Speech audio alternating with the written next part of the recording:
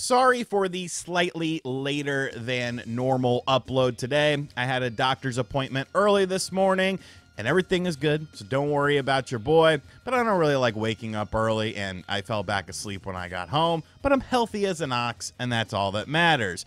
But you're not here to hear about that. You're here to hear about what the title of this video is.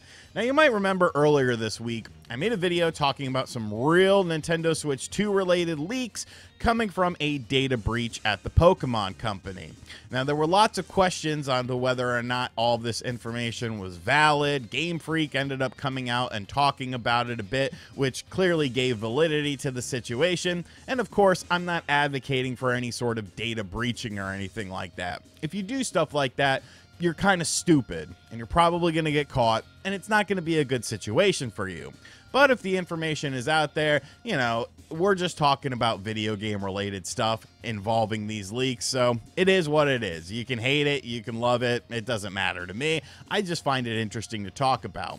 But one thing I noticed within all of that video were that a lot of people were very hesitant to believe anything in that video, and people were like, oh, this isn't real, blah blah blah. But there was one YouTube account, I believe their name is Thorny Fox, who was just going through and being like, hey, no, this is real stuff, what is wrong with you? And then when Game Freak came out and made a statement on it saying that this did indeed happen, this individual was going back and being like, where's your apology for RGT? And I just laugh every time I see it. So shout out to Thorny Fox for sticking up for your boy, because I'm not going to get in the comment section to do that. People can believe me or not believe me. But we have been getting lots of additional things out of that. Allegedly, there's a Pokemon Legends ZA leak of like a playable build out there and stuff like that people have. There's like one is like a PC build, one is like an early Switch build. It is a very messy situation when it comes to all the information that is coming out. But I want to talk about something that I can't completely confirm, but kind of looking at the track record of the account that is saying this, it leads me to believe that there is some truth to it, because they have the information. They have actually posted things allegedly from the leak that are indeed valid things that were talked about within this information. So I'm putting a question mark next to the title of this because I'm not 100% sure the validity of it, but I tend to lean more so on the side that this is real. So this is coming to us from Centro Leaks. They are, as they say, the biggest source of Pokemon leaks, and they constantly do things like this, and they do have the information and some of the data that has been put out there. And according to their research, Ounce, which is the Nintendo Switch 2, we talked about that being the code name for the system because, you know, knock 3 times when you want an ounce, and then you get an ounce, you dap the boy up, and then you go on your way. But Ounce, aka the Nintendo Switch 2, seems to use the same tools and ROM format that Nintendo currently uses for the Switch ROMs, meaning that the ROMs are still NSPs. But obviously they have new encryption keys that only Nintendo has. So that says quite a few things. If this is actually true, this says a lot of things. So let's go back a little bit here. What is an NSP? That is a file format for Nintendo Switch ROMs. If you've ever dabbled your toes into the water of piracy or whatever, you would know that an NSP is a Nintendo Switch ROM, and that is one of the things that is used in order to play Nintendo Switch games on different devices or on your PC. So the fact that it's using the same NSP kind of makes sense as to why Nintendo has been going so heavy after all of the Nintendo Switch emulators now, later on in the game.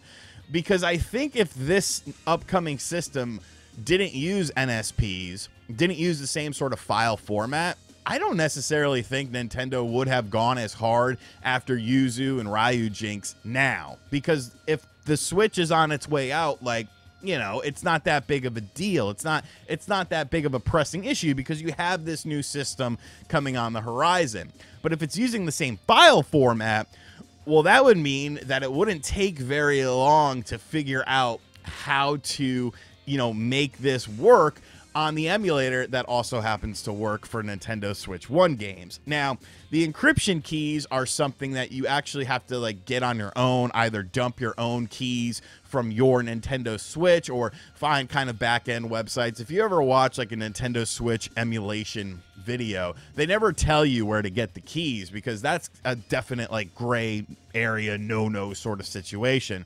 So Nintendo only has them now, which could mean that that is the preventative measure for this. Now, will those keys eventually get out there?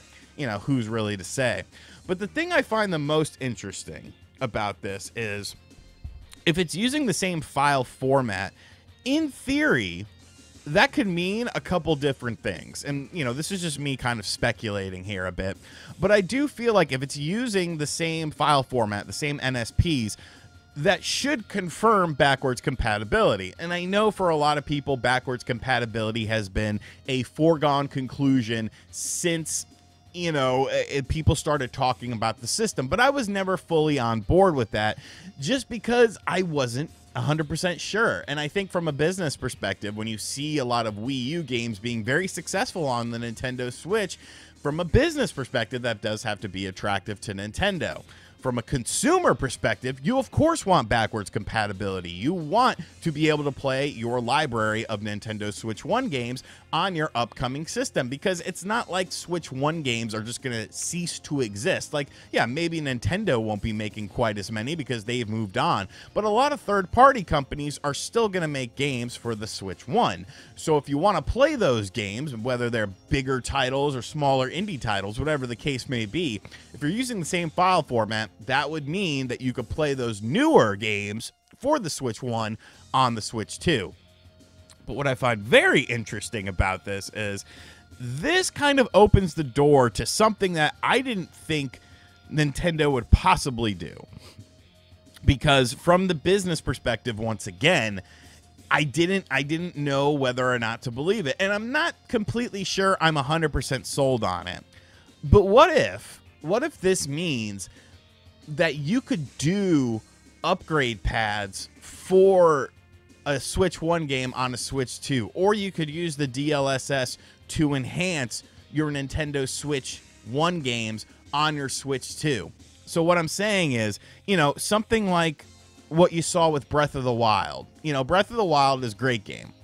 It runs a little bit choppy, though. I mean, you know, you could see people playing it on PC at 4K, 60 frames per second. And Nintendo's kind of gone after some of those people that have done that, which is a weird situation in and of itself. But what if the mindset is, well, I'm going to be able to pop my Breath of the Wild cartridge into my Switch 2 and play an enhanced version of that game because of the DLSS, because my Switch 1 games work on my Switch 2. I'm not saying that's going to be the case, okay? Because Nintendo could just re-release, you know, Breath of the Wild Complete Edition or Breath of the Wild 4K Edition or something that is an enhanced version, and then your Switch version of the game running on the Switch 2 still just runs as the vanilla version. There definitely is a balance between, you know, the consumer experience and the business experience, because as a consumer, that's what you obviously want.